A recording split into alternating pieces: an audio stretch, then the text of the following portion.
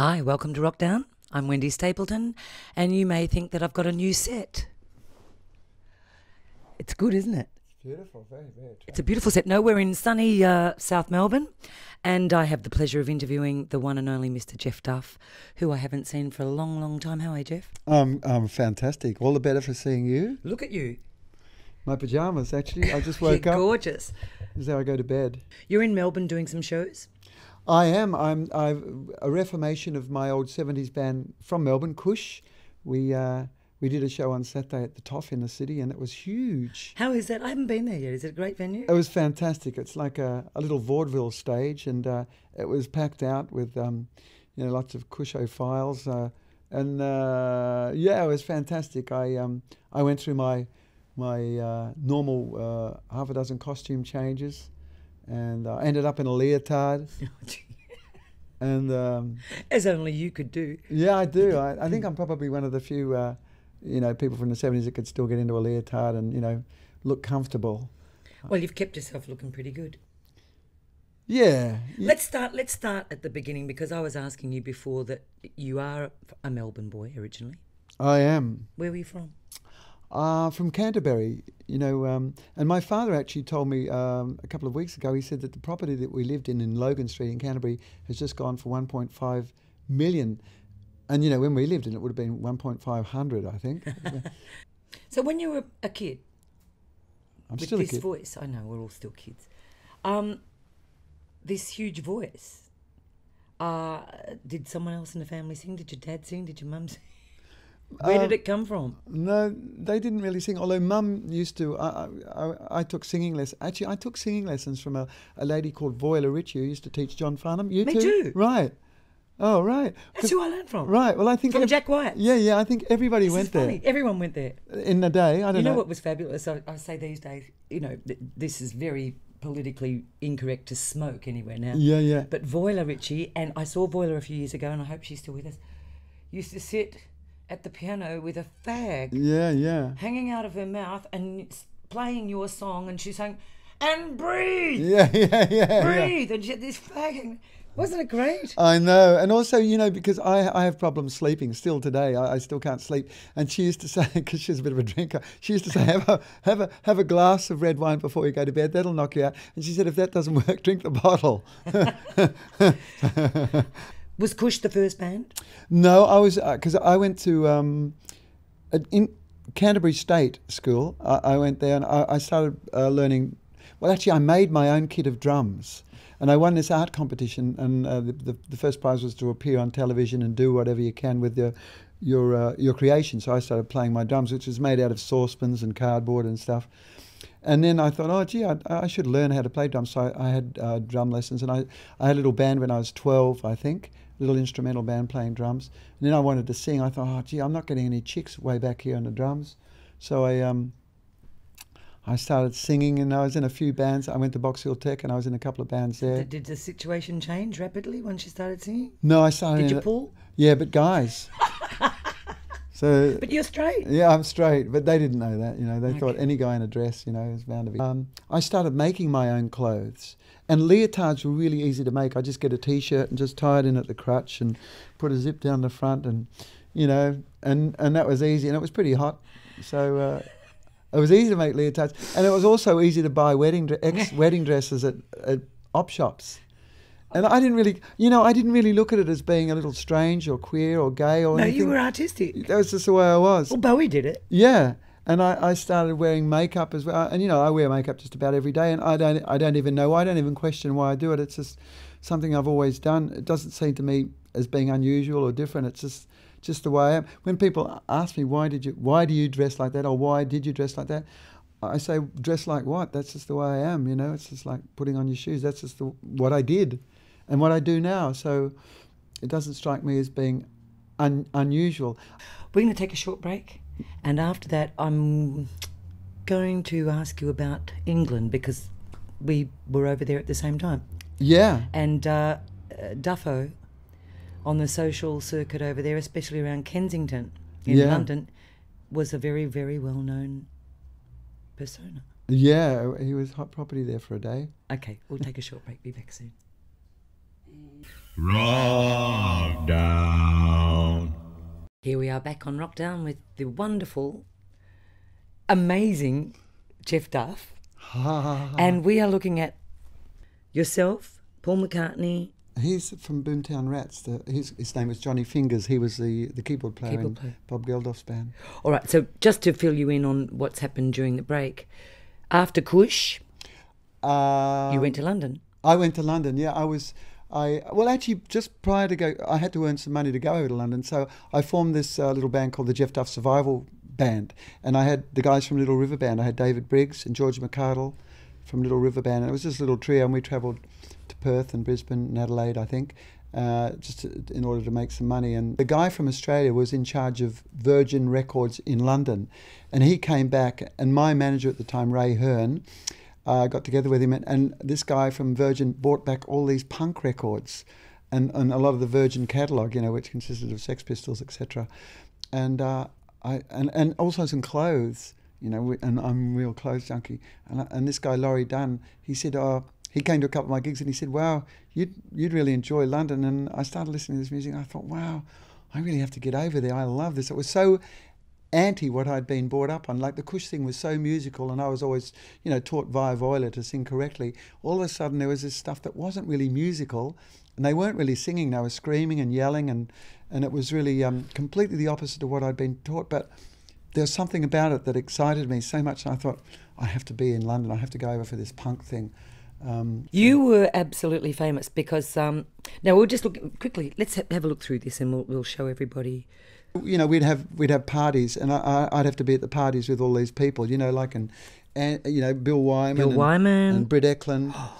And you know, apparently we had an affair in London at the time. But you know, through my publicist, you know, you just hook up with all these people. And Andy Warhol became a friend of mine, and this is me autographing my record for him. Everyone in London just knew Duffo. They just knew you. Yeah. So how did you? Was this like from your outrageous publicity? Sort of I think so. I mean, you know, like I'm a pretty mild-mannered guy, really, but I think I was more notorious than famous. I think, you know, I did get into a lot of trouble. I had no idea how to handle all the media I was getting, all the press. It was ridiculous, but it was all. It was probably not the best press. I mean, you know, like the record company said to me, you know, normally when we sign an act, we get them to do something really strange on a signing. You know, the Sex Pistols have just trashed Buckingham Palace. Why don't you go to we'll drive you to the front of the Prime Minister's house in Downing Street and, you know, take your clothes off or something. So I did, but I had a body stocking underneath, so I wasn't naked. But I did get arrested for insulting behaviour, and I was taken to court and charged with insulting behaviour, I think it was. What did you get for that? I think £60, I mean. Well, I didn't pay, the record company paid, because they got great photographs of it. In fact, one of the photographs won photographic highlights of 1978 in the Music Weekly, I think it was, yeah. So, I mean, it was good, but, you know, like it wasn't really good. It didn't really give me much musical credibility. I mean, I was still foremost a singer, and yet I was doing all this ridiculous, bizarre press stuff. But you stayed there for a long time. I stayed there for 10 years and I made half a dozen albums. And, you know, ironically, starting as a sort of a pseudo-punk, I suppose, as Duffo, I ended up working with Peter Green from Fleetwood Mac, the guys from Ultravox recorded with me, guys from Roxy Music played with me, and Frankie Goes to Hollywood keyboard player became my keyboard player. I worked with these incredible musicians, so... you know, maybe I didn't, even though I had, like when I arrived, my first single was called Give Me Back Me Brain, you know, which is ridiculous really, and that became a bit of a hit. So, I mean, I was supposedly meant to be insane anyway, so I just, you know... You went with it? Yeah, I became typecast, and, you know, like dressing up in cling film and, you know, strange makeup, that was just part of the deal. Mind you, as Duffo, I'd sort of engulfed this whole Duffo character, and I actually lived the whole Duffo character, so it was really my fault. I'm not blaming the publicist. I mean, the publicist was amazing. You know, I mean, you know, they just did incredible. They invented stories and they created stories, and the media would always buy them. You know, so it didn't really matter. I didn't really care that that they were the wrong moves. I was just, you know, because I was new in the country. I didn't know. I thought everybody did what I did. Oh, no. No, they didn't. Oh, no. So do you think that because of the Duffo persona, consequently, a lot of the time your music was overlooked? Definitely. I mean, I did some great. I did three albums together with a musicians label called PVK Records, which had Peter Green from Fleetwood Mac. That's why I worked with him. And these other musicians, another guitarist from Rolling Stones was on this label. So it was just a musicians label, and they signed me, and I did 3 albums with them. They employed orchestras and stuff, and they're all my songs. We and it was I was throwing all these incredible musicians with great studios and stuff, and those albums today are still some of the best albums that I've recorded. But because of my not my credibility, I had credibility, but I mean, people cast me aside as a bit of a character. One of the reasons I came back was I wanted to form my own little orchestra, like a really out there orchestra, playing my original music, and I started doing it in London, but it became really, as you know, it's very, very difficult. It gets hard, doesn't it? Yeah, because if you haven't got a lot of money, England's not a lot of fun, is it? No, and if you're signed to a record company, I mean, my record companies in London supported me, though. They used to mother me. I mean, they were really fantastic. Beggars Banquet and Cherry Red. I signed to Cherry Red and to PVK Records. They all looked after me incredibly well, like I was like an adopted orphan, if you like, because. They could see that I was 100% into my music, and they always said I worked harder than any English person they ever signed. What we'll do is we'll take another short break. I'm going to have a look at your photo album, and when we come back, let's talk about what you're doing now. Yeah, we'll line up the bong and we'll get into it. Ooh, okay. Wrokdown. Welcome back to Wrokdown. My special guest is Jeff Duff. Now, this is how I remember you. Mm-hmm. From the Kush days. No eyebrows. My eyebrows had fallen off. I used to shave every part of my body. I think I was a Brazilian before Brazilian.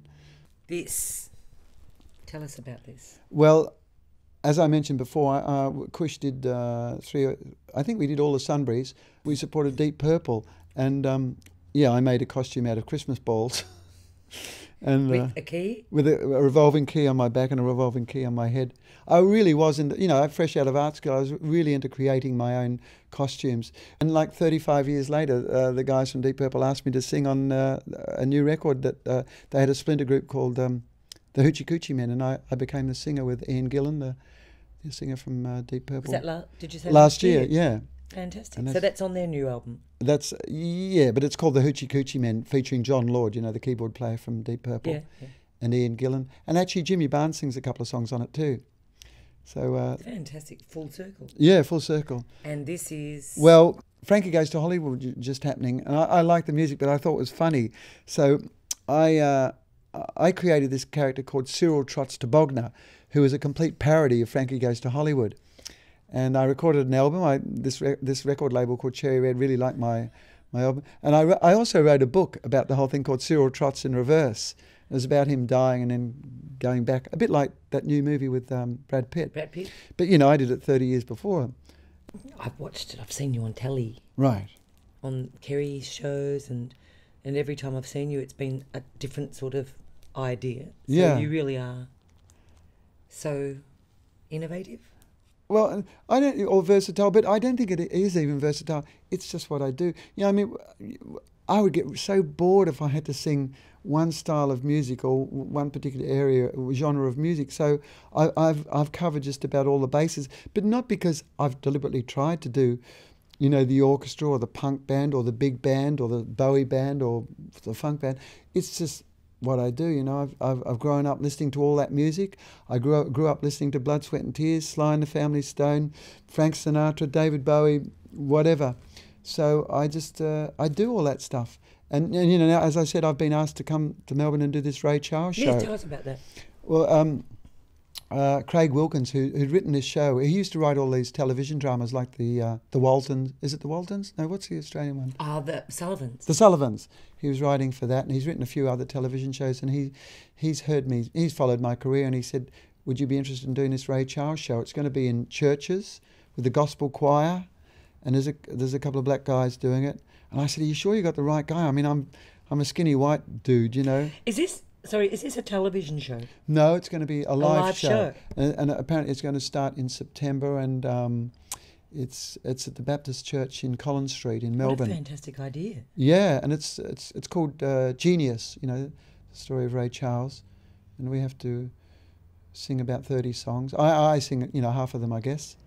But, you know, and there's no mention of me putting on blackface like Al Jolson. I just have to be me and sing the songs. So you're doing a movie, or you've done a movie? Yeah, and also I have to tell you, the people that did that movie are interested in making a movie of my life because I've written a book called The Naked Singer, and I sent the book. Well, I sent a few chapters to the producer and director, and they really loved it. And they said, "Wow, this would make a great movie."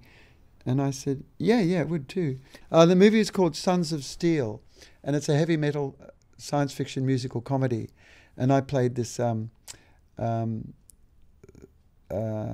nutty professor, I suppose, or scientist.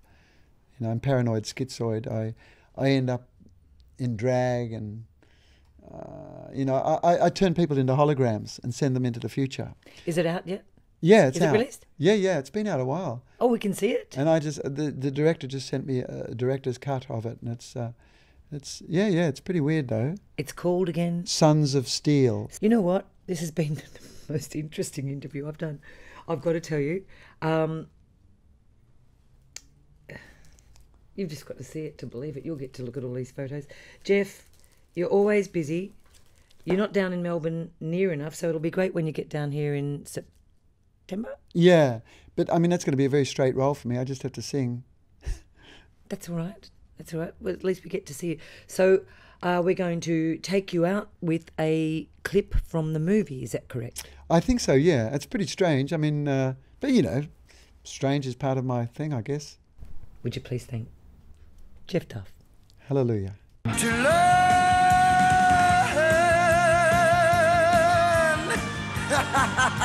Yes, I stayed down here to live and to learn, while they stayed outside and burned.